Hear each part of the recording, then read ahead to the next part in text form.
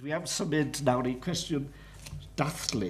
Oeddet ti'n sôn yn y darlleniad cynharach am diffyg hyder. Wel, dwi'n gweld pwyslais ar dathlu fel ffordd o enyn hyder yn pobol.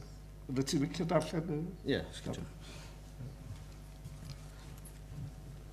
dwi'n meddwl ni dathlu mwy, dwi'n meddwl ni mwy o ysgol an a dathlu. Yn yr erthigol yma, you hang out our brightest colours. A lack of things to actually celebrate is, admittedly, a prime cause of our nation's sad state of affairs. We haven't won too many battles, haven't won a World Cup, and we don't even compete in the smile and sequin chauvinism, which is the Eurovision Song Contest. We seem to be in perpetual depression about the state of our language or economy. And when we do celebrate, the probability is that one half of the nation doesn't agree with the celebration, it being either too Welsh, too English, too militaristic, or too religious for one or other of our various tribes. And what's worse, not only are we not very good at celebrating, but we're not too good at being morose and miserable either. Miserable black Americans created the blues, miserable poor white Portuguese the fado, and the Welsh cerdant. Our inability to celebrate our nationality contrasts strongly with the Irish, and am I the only one who admits to periods of feeling a little short-changed when I compare our limp St David's Day celebrations with the full-blown Irish commitment to St Patrick's Day? Everyone, it seems, celebrates St Patrick's Day. Even Welsh people go out for a drink on St Pat's, but not on St Di's. But then, isn't that St Patrick's Day's weakness as well? If celebrating St Pat's is more acceptable to some Welsh people than celebrating St Di, is that such a sad indictment on our own country? Or is it a thing of power in that Welshness is still an identity in a state of contention, an identity which asks questions of us? With due respect to my Irish Republican friends, isn't celebrating St Patrick's Day today more British than celebrating St David's Day? And therefore, isn't it more generally acceptable to celebrate Irishness than to celebrate Welshness? Isn't it, in fact, that Welsh identity is less culturally acceptable and more risque than Irish identity? And what's so special about getting drunk on your patron saint's day in any case? In today's 24-hour drink culture, how is that so different from any other weekend?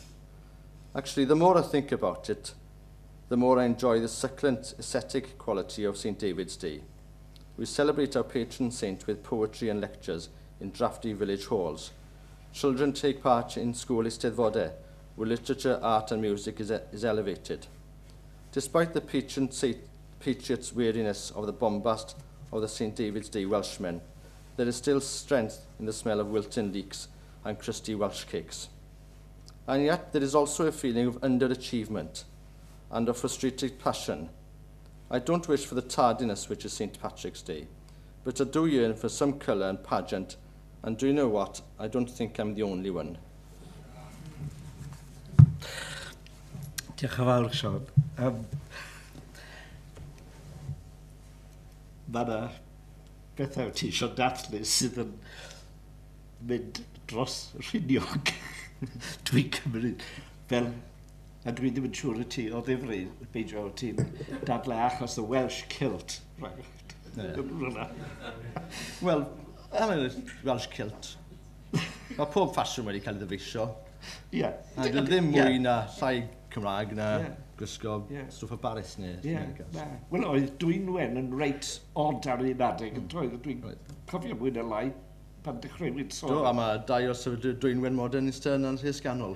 Moelon Edrych Gwyndaf. Ie. Felly, mae siŵr na fe fydd rhai pobl yn meddwl wrth darllen rhai o'r syniadau yna yn fath o creu traddodiadau. Ydy, a dwi'n meddwl yn ddarlleniad ti mae yna dim bach o fath o tyndra, toes. Ti wir yn licio'r ascetic peidio. Ond eto ti eisiau pobl cael hyder a gallu pomp a serfoni. Dathlu o rhyw ffordd. Ie, dwi'n edmygwr mawr o'r wladwriaeth Brydeinig pan mae'n rhoi sioi ymlaen. Yeah. Fantastic. A goffon ni bod ni'n cael degfed o hwnna. Yeah. Achos mae Wladwriaeth Brydeinig yn deall pwysigrwydd pomp o seremoni. Right, yeah. Mae'n rhoi hyder eich troops chi. Yeah, yeah. Mae'n dangos, mae'n rhywbeth lle mae rhywun yn gallu... Mae pobl yn uchelgeisiol fel unigolion, ond mae'n hefyd yn uchelgeisiol yn gymunedol. Yeah. A dyna beth mae Brydeindod yn gynnig, dwi'n Felly mae hyn yn arwen ni bron at yr awgrym why not have a Welsh royal family? Why not? Ti'n nodle hyn hefyd, ond tafod yn y boch, neu? Hynny, darllenis i cip am DJ Davies, oedd yn sosialydd mawr yn yr ILP, wedyn Plaid Cymru, economegydd da, mae'n werthu unrhyw i ddarllen i stwff. A sgwynnodd erthigol yn y fanner, tua 1953, mae rai bod e jyst ar ôl y coronation, yn gofyn am teulu brenhinol, a ni'n meddwl. Ag, falle yn fwy na dim, beth dwi'n gofyn ydy, mae pobl wastad yn hoffi'r seremoni a'r sioe yna. A mae rhaid i Gymreig trod cynnig. Dwi'n steddfod ddim yn ddigon. Mae steddfod, na, dwi'n meddwl bod gosod y beirdd yn dda iawn, ond dwi eisiau mwy na hynny. Achos dwi'n credu bod Cymru'n heiddi hwnna. A mae gen i fynegiant fel unigolyn sydd ddim yn Gymro, sydd jyst yn berson. A mae gen i fynegiant fel Cymro, fel cymuned. Dwi eisiau bobl fod yn falch o hynny. Mae pobl wastad fi'n darllen Heat Magazine a Hello Magazine a math yna beth. Os na gwneud efo'n y cyd-destun Gymreig, mae'n gwneud yn cyd-destun Prydeinig na Saesnig. Felly, falle be offen ni, bod ni ddim wastad yn bod yn understated. Ddim wastad yn bod yn barchus ag yn dawel, bod ni yn neud sioe ohoni weithiau. Gawn ni symud at y cyfeiriadau rhyngwladol. Wel, yn rhan o diolch fawr i chi, Ned, am eich gwaith chi yn stwff rhyngwladol. Dwi wastad i cymryd diddordeb yn gwledydd tramor. A'n gweld lot o... Does dim un dwy wlad yr un peth, a mae perygl o wneud hynna, yn yr un ffordd mae perygl o darllen hanes y disgo bod e'n mynd i cael ailadrodd. Di hwnna yn digwydd. Ond maen nhw'n cynnig rhyw fath o ddrych, os chi'n gallu derbyn bod e ddim wastad yn gywir. Ond sgwens i erthigol, am hwn i'n erthigol fel Siwan dweud, sy'n ddau gad i sticio ti gilydd. Felly erthigol am darlledu cynnar yn y Gymraeg ar y radio, a'r ymgyrch dros hynny, a'r ffeit dros hynny. A wedyn felly cymaru hwnna gyda beth yn digwydd yn dwyro yn Ewrop. Felly mae'n ddwy rhan i hwn mewn ffordd. Felly, cafod y darlledau cyntaf yn y Gymraeg siarad felly o Dilyn yn Iwerddon a nid o Gymru neu Lloegr. A oedd hwnna'n hesyn diddorol. Felly, gwyddelod darlledodd y Gymraeg gyntaf, ond yna ban ar spoken Welsh. Felly, dechreuad hwnna'n sydyn. There was nothing clever about the programmes. They consisted mostly of song by the Welsh residents of Dublin and by the crews on the Holyhead ferry boats. The programmes were arranged by W.S. Gwyn Williams, who founded the International Eisteddfod at Llangollen after the Second World War. Their amateurism, if anything, underlined the fact that broadcasting wasn't some hidden science, as Reith and his colonialists seemed to imply, but was really quite a straightforward affair. A bach enw E.J. Bowen, oedd yn astudio ffiseg yn Abertawe, wedi bod yn dipyn o boen oedd yn llythyrio hyd i'r BBC ac yn dangos bod yn hollol bosib cael transmitters yng Nghymru. Ac oedd Reith di gael yn bumptious young man, sy'n eitha pert yn dod o Reith. The geography of Wales was regularly used as an excuse against providing a Welsh service, but it became an excuse too far.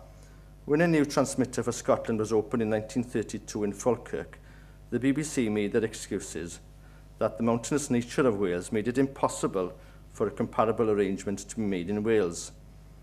Everybody knows, J. Jones of Plaid Genedlaethol Cymru commented sarcastically, that Scotland is flat.